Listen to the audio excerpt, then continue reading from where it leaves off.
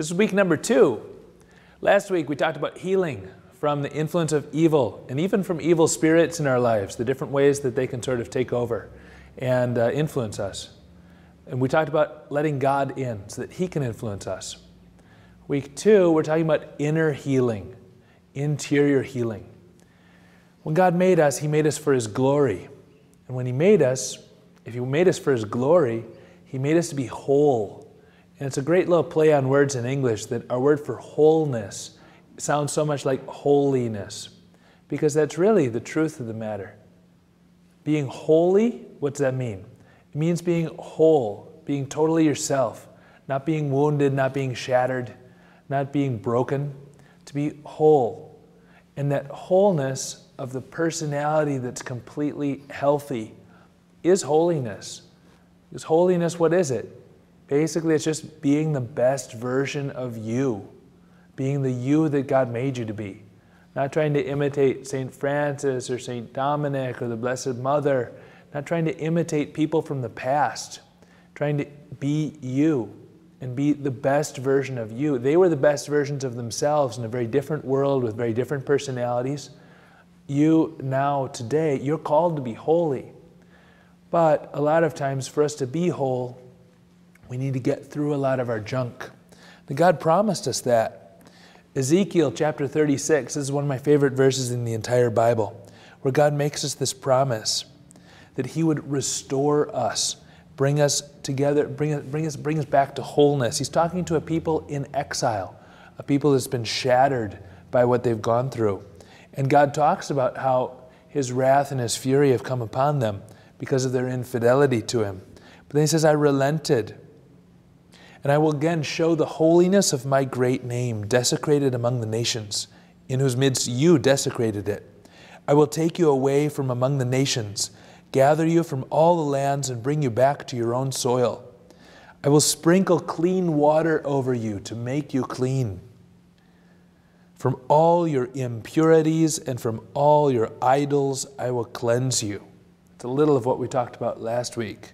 But then this, Ezekiel 36, Verse 26, I will give you a new heart, and a new spirit I will put within you.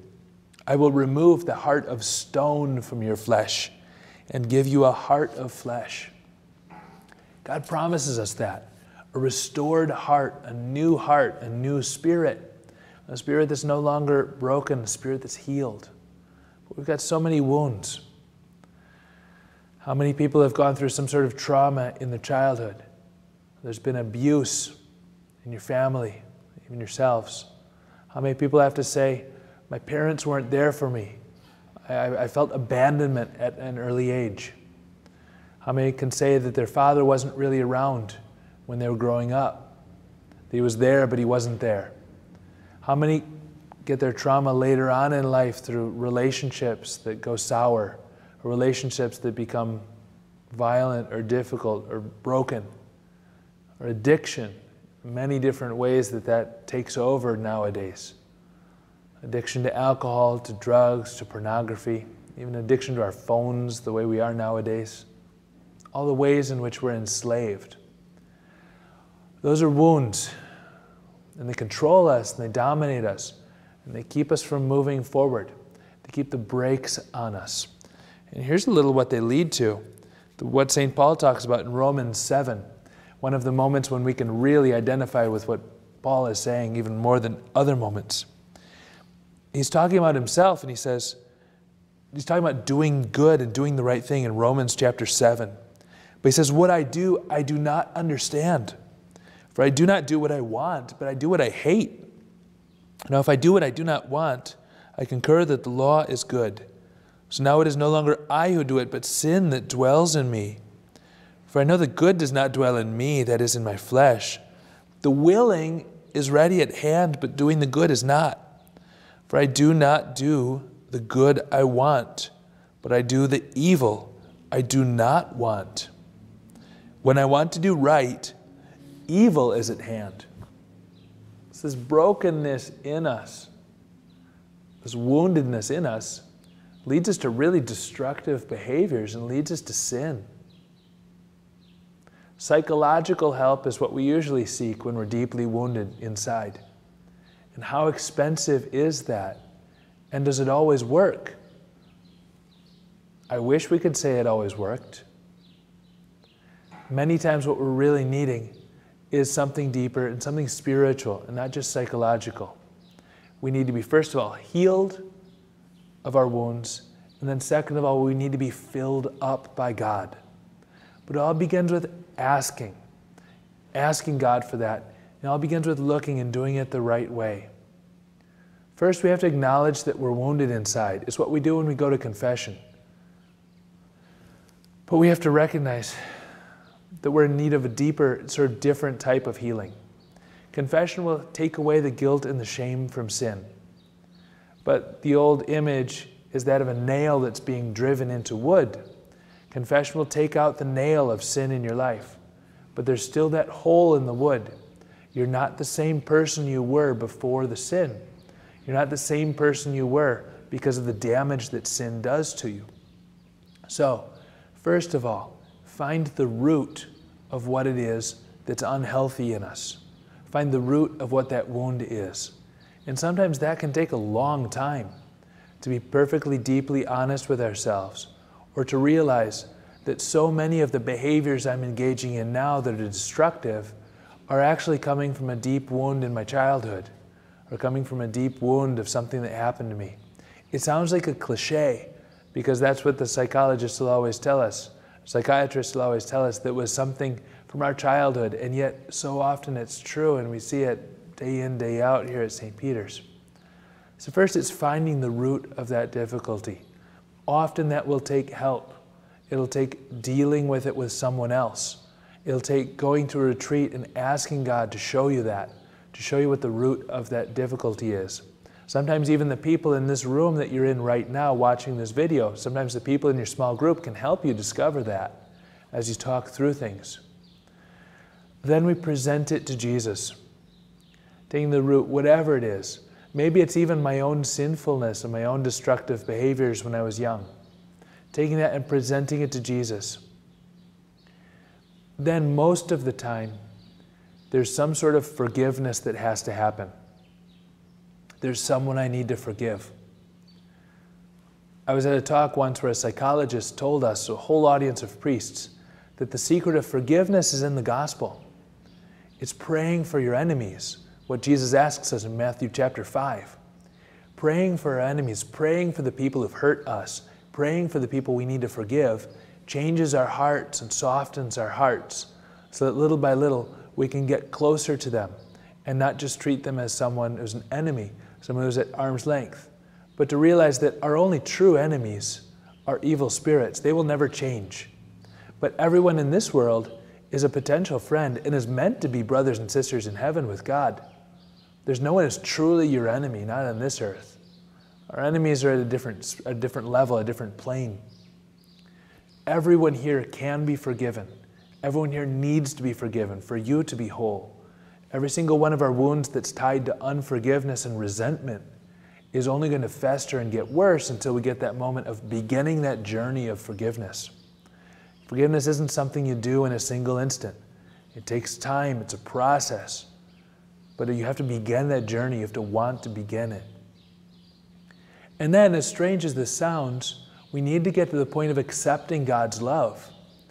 Because very often, our woundedness draws us into ourselves and draws us into that hole in us and focuses us on it.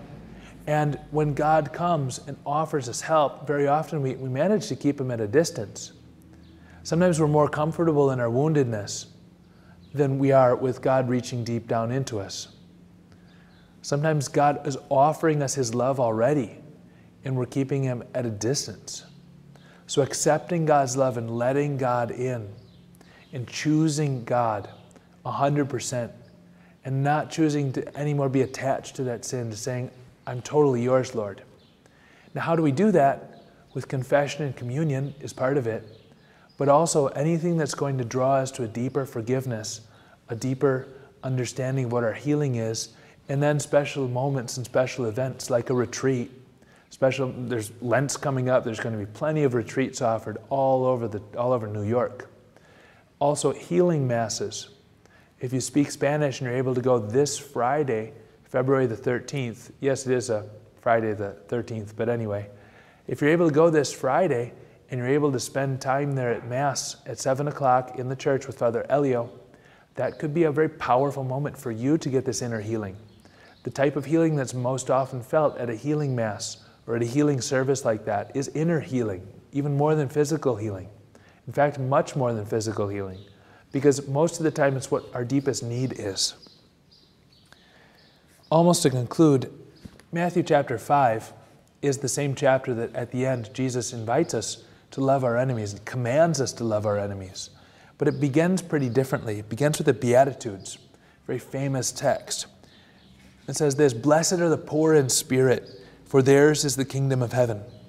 Blessed are they who mourn, for they shall be comforted. Blessed are the meek, for they shall inherit the land.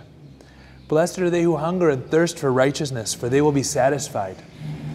Now listen to this from the perspective of someone who needs to be healed within, because that's what Jesus is talking about. He's promising us that when we need to be healed within, He will do it. He's promising us that His divine mercy, like in the picture behind me, will overflow into us. Blessed are they who mourn, for they shall be comforted, we just read. Blessed are they who hunger and thirst for righteousness, for they'll be satisfied. Then He says this, blessed are the merciful, for they will be shown mercy. In other words, blessed are you when you begin to let go, when you begin to forgive. Blessed are the pure of heart, for they shall see God. Blessed are the peacemakers, for they shall be called children of God. Blessed are they who are persecuted for the sake of righteousness, for theirs is the kingdom of heaven. Blessed are you when they insult you and persecute you and utter every kind of evil against you falsely because of me. And He says this, rejoice and be glad, for your reward will be great in heaven. Your reward will be great. But even now, that reward of God can be yours. It's for His glory that you be whole. It's for His glory that you be holy. It's for His glory that you be the person that He made you to be.